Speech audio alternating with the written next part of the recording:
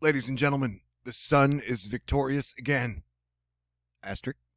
We are looking at Comet C 2019 Y4 ATLAS. And everybody knows that it has been breaking up, fragmenting.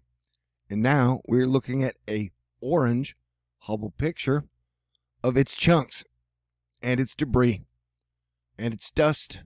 Who knows? Maybe it's aliens. Maybe the comet is multiplying.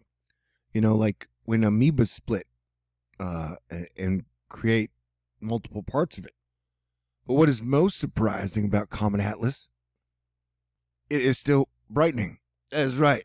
Even though it is breaking up, fragmenting, coming apart, it is now at a 4.9 magnitude. And everybody knows that when it gets to about a 4.5 magnitude, you can see it with your naked eye. So this story only gets more fascinating and more interesting. Plus, it's 69 degrees separation from the sun. Snicker, snicker, snicker. But yes, our sun victorious again. Here's Atlas fresh off our NASA Hubble observation. Observation? Not as many fragments as one hoped for, but still very quite impressive. Fragments are evolving quickly. We have 4 assigned fragments on Saturday, but I already have trouble figuring out which is which. Maybe you could name them.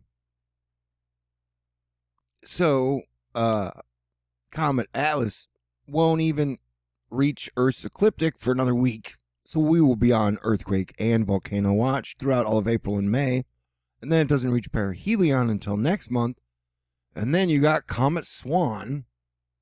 It is also impressive, and it also won't make a closest approach until next month. So 2020 continues to get escalatingly more interesting on every single level. So I highly recommend you pay attention and you be grateful for all the little things we have in life, because civilization is fragile and the earth is weird and life is weird and nobody really wants to work together into the future. So it makes everything extra climactic all the time. So I will be here updating for you. I am your Planetary Defense Commander, and I love you. Everybody, stay cool. God bless everyone.